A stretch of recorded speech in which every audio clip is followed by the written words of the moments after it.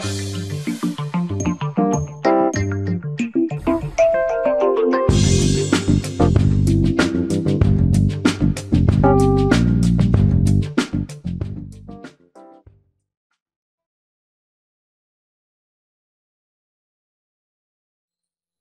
again, it's me, Khachiyan, and today we will continue again our discussion about positional sacrifice. And today I prepared the game back to 2005. It's one of my games. I played in a tournament by trying to get my final Grandmaster norm. And I believe it was round 3. I faced FIDE Master Glixman David. Actually, right now he's under a different name. So, and we played French defense with a very interesting line. And actually, I invent one of the interesting ideas in that particular line.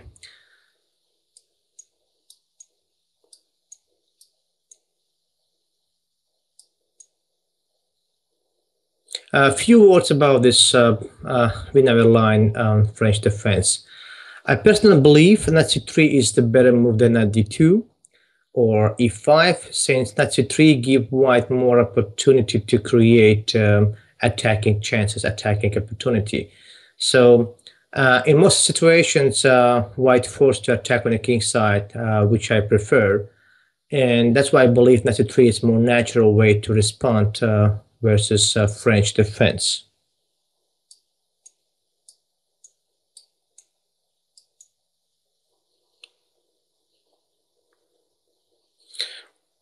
Excuse me, he went here, queen d7.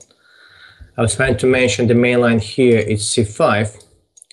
And here, a few words, I believe that's supposed to be the main position. I've played it many times. And I believe queen g4 is much better response than knight f3 or a4. So for people who's interested to play this line, I recommend to play queen g4, the sharpest way to play versus French defense. Now, the idea of queen d7, it's kind of tricky.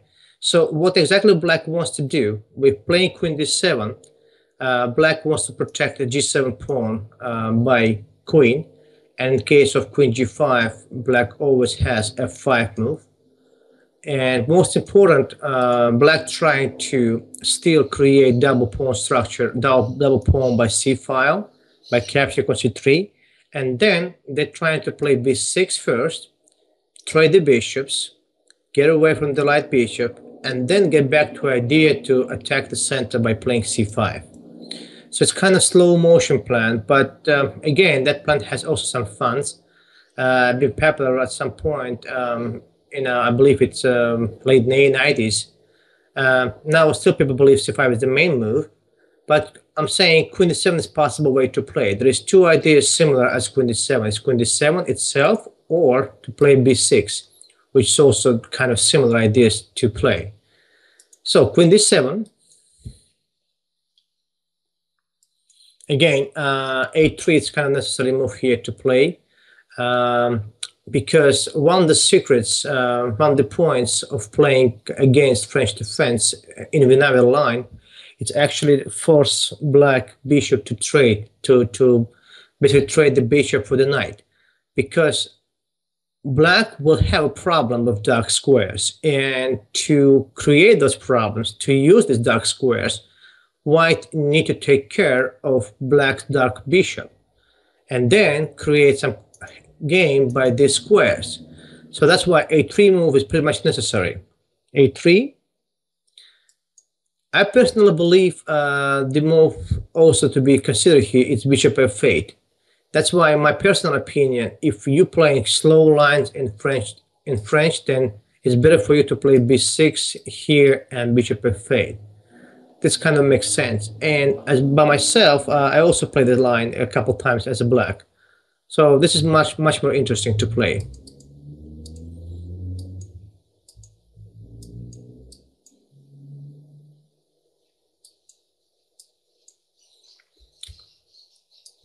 Yeah, that's why I told f5. So here white has a couple of choices. First choice which I made, I played here queen g3. Another choice here, Also pretty much interesting to play queen h5 check, to call g6 and then get back on d1. Or after queen f7, probably you can even take on f7 and have a slightly better endgame, or go back on d1. The reason why I play queen g3, it's also concrete because I'm trying to still keep my eye on g7 pawn, so to delay development of the knight, because knight on g8 doesn't have squares f6 and h6, and he can't really stand on h7 as of now because the g7 pawn hangs. And also reason why I like g3 square for my queen is also to protect c3 square in case of possible attack by c file. So that kind of multi-optional move, so I really like it. Queen g3, bishop h6.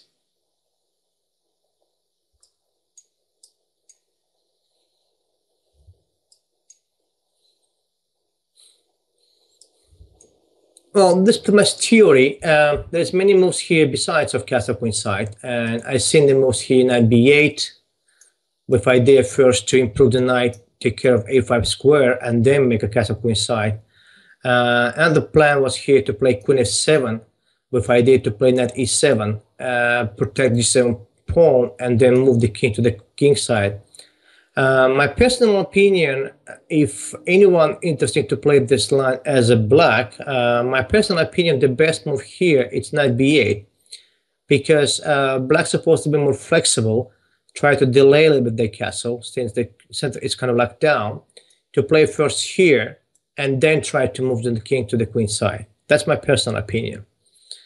Moving the game, castle queen side, it's might be too early, since I have this a4 move. Again, theory is saying a4 is maybe not the best line. They suggest here not f4 move, castle king side move, and a4. But I don't think so. A4 actually #1 line. But the reason why I played a4, it's because I believed I had to. Because I believed if I don't, then he will control a5 square. And I'm trying to play a4, play a5, strike, open the a file, create a position on a3 for my bishop c1, because I believe since the king moved to the queen side, I like position to be here and then try to control this diagonal for my bishop. That's the reason why when I played a4 immediately. a4.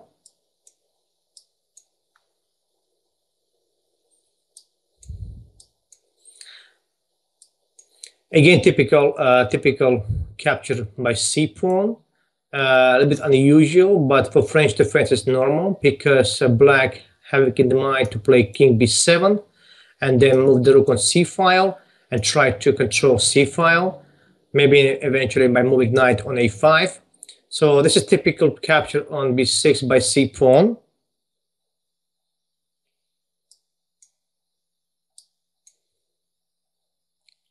And here you go. Now we're talking about situation which happened in the game. So after knight a5, that's the very important moment here.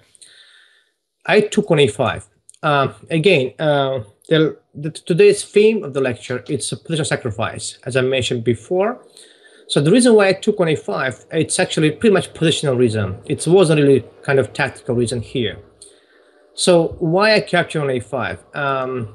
Many reasons. First reason, I didn't like it if he plays king b7, knight c4, rook c8, or knight c4, king b7, rook c8. I had a problem with my bishop on c1 a little bit, and most important, I don't see the way how I'm going to improve my knight e2. So when I took on a5, now it's a different story. Now my bishop on a3 will be very nice fit, right?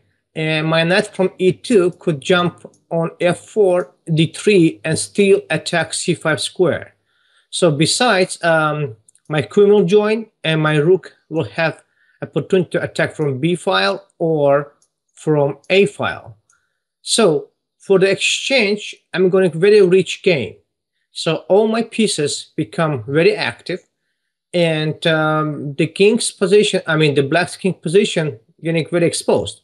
So at this situation, again, we are playing middle game. We're not playing really end game. At this situation, my minor pieces getting a better job than major pieces of my opponent. And as you see, I was pretty much convenient here, and I thought this absolutely sound positional sacrifice. And I still believe this is the best way to play against these positions. Bishop a3.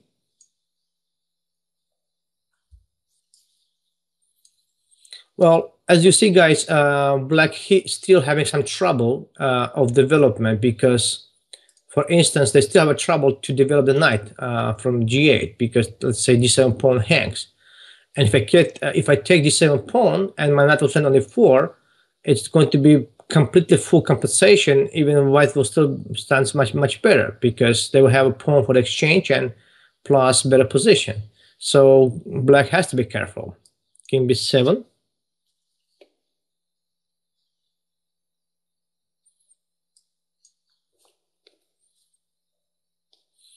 Already having some kind of ideas, this kind of stuff. So it's really hard to find something concrete for black. I thought one of the best ways for black would be to go king a8 immediately, trying to place the king in the corner and then trying to at some point fight for the b file. But the reason after the game, my opponent told me his concern was if he put king on a8 too early, it might be c4, and then attacking by this diagonal, which is kind of true. I could do that. But still, I believe king e8 was the best practical chance for black. So they decided to go to knight h6 to develop the knight. Still c4.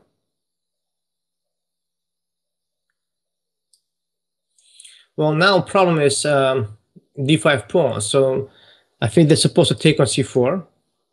And now what's going on after rook b1 check, the king cannot go on a8 because queen f3 check.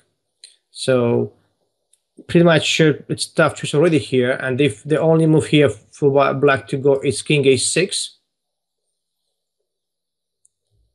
and then knight d3. Well, this move has been missed in my opponent calculation, but in fact, it's sort of a dangerous position for black to play. And obviously, when I played rook takes a5, I haven't seen this line. I just, like I said, I made a sacrifice, believing my position is so strong, it will be definitely continuation for me to attack. And after knight d3, as you see, I have a big threat. Knight c5 check, and the only way to defend this threat is to play rook c8, because black cannot take the knight, since after queen d3 it's a mate. So they went here rook c8, the only move, trying to blockade the light squares. But after knight c5 check, so now we're talking about situation. I took my exchange back, and I'm still having strong attack. The enemy's king has no squares to go. The only way, I mean, the way how I'm supposed to finish the game is just simply bring my queen to the queen side. So it's just something like here, you know, or here. So this is pretty much too small situation because black cannot really fight back. They're kind of tight. So I thought here the best try would be for black to play rook c8, maybe at some point considering to give up exchange maybe. But it's still pretty much lost here, I think. In the game, my opponent went here f4 by hoping bring the knight on f5 and try to join the knight to the defense. But I'm not really care about the pawn on f4. So what I saw almost immediately, it's queen c3. Now, problem is if you play, I mean, if you go queen d5, then after rook a1, there is no one who's guarding a5 pawn, and a simple win for white. So they have to play queen a4 in order to protect both pawns. And queen a4, too many pieces on a file, by the way. After queen a4, I have this, queen b2.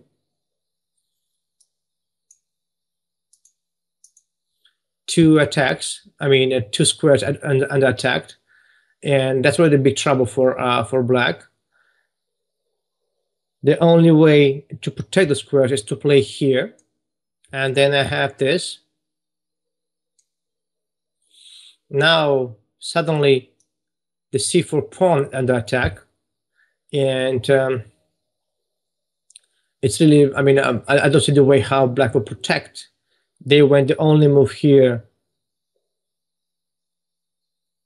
is queen d5 and queen a4. Finally, I reach this diagonal, and there is no one who can protect b5 square, and game is over. So again, you can say this is pretty much tactical game, but it's not really exactly true, because when I sacrifice on a5, I haven't calculated this stuff that far, and obviously no one wouldn't. It just believes when you will capture on a5, it's going to be fine position, absolutely fine position for white, because they will get so many squares for the bishop, for the knight, and since black's king is exposed, it has to be big compensation. It has to be a big opportunity for white to continue their attack. And that's what I did. And like I said, it's pretty much intuitional sacrifice. I never really tried to, let's say, force myself to calculate that far. Only I saw when I take on a5, when I took on a5, ba, let's say bishop a3, only I saw I have so much opportunity to come to continue my attack, and that's why I did. And that's the way how we're supposed to play, because like I said, I mentioned it in previous lecture, I keep saying the same thing now. In middle game, it's important how active your pieces and what's the potential for your pieces, what's the productivity. So at this point, minor pieces sometimes could be better than major pieces. So you don't be scared to sacrifice your material if you believe your minor pieces doing better job, greater job than major pieces. And as you see in a couple of my games, it works out perfect. And in fact, we have much better players who actually keep doing this thing all the time. As one of the best players who actually doing these sacrifices positional, it's Alex Shirov from Spain. We have Morozevich obviously also, but I think it is Shirov as of today one of the best players who represent this stuff. Okay, guys, good luck, and I hope you like it, and we will continue our discussion next time. Thank you. Have a nice day.